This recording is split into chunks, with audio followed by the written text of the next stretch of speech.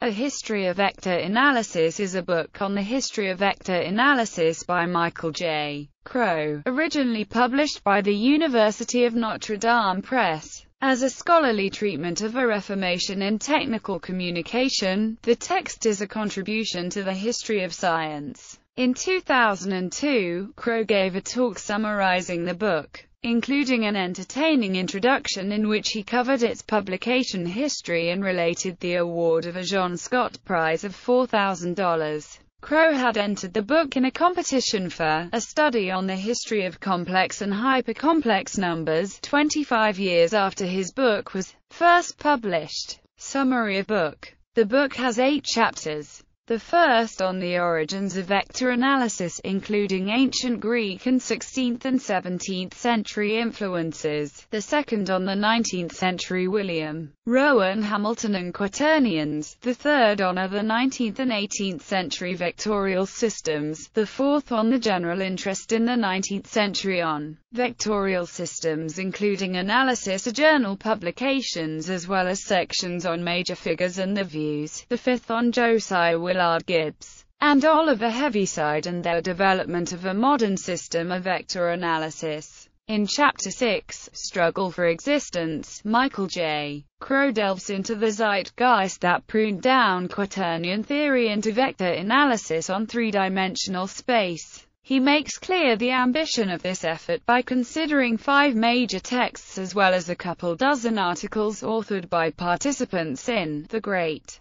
Vector Debate. These are the books: Elementary Treatise on Quaternions, Peter Guthrie Tate, Elements of Vector Analysis, Josiah Willard Gibbs, Electromagnetic Theory, Oliver Heaviside, Utility of Quaternions in Physics, Alexander Macaulay, Vector Analysis and Quaternions, Alexander Macfarlane. 20 of the ancillary articles appeared in Nature, others were in Philosophical Magazine, London or Edinburgh, Proceedings of the Royal Society, Physical Review, and Proceedings of the American Association for the Advancement of Science. The authors included Cargill, Gilston, Not and a half dozen other hands. The struggle for existence is a phrase from Charles Darwin's Origin of Species, and Crowe quotes Darwin. Young and rising naturalists will be able to view both sides of the question with impartiality. After 1901, with the Gibbs-Wilson, Yale publication, Vector Analysis,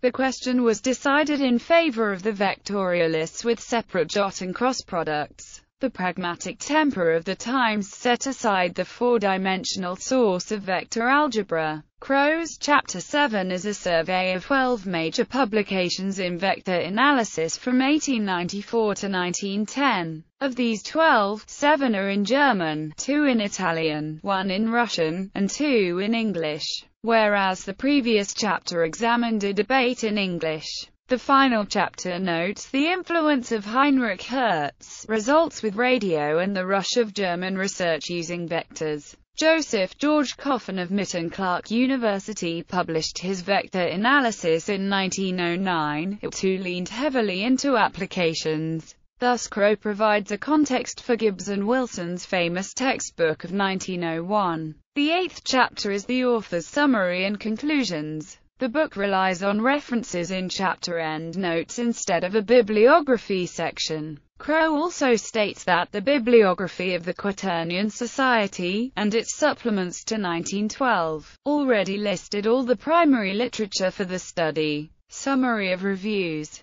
There were significant reviews given near the time of original publication. Stanley Goldberg wrote, "The polemics on both sides make very rich reading, especially when they are spiced with the sarcastic wit of a Heaviside, and the fervent, almost religious railing of a Tate." Maurice Klein begins his 1969 review with, "Since historical publications on modern developments are rare, this book is welcome," and ends with the subtitle, "The evolution of the idea of a vectorial system is a better description of the contents than the title proper." Then William C. Waterhouse, picking up where Klein's review left off, writes in 1972, "Crowe's book on vector analysis seems a little anemic in comparison perhaps because its title is misleading.